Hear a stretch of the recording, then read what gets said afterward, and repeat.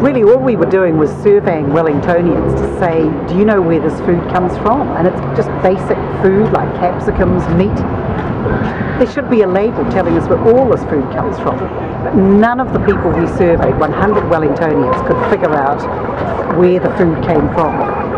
The most that someone worked out of 7, someone got 3.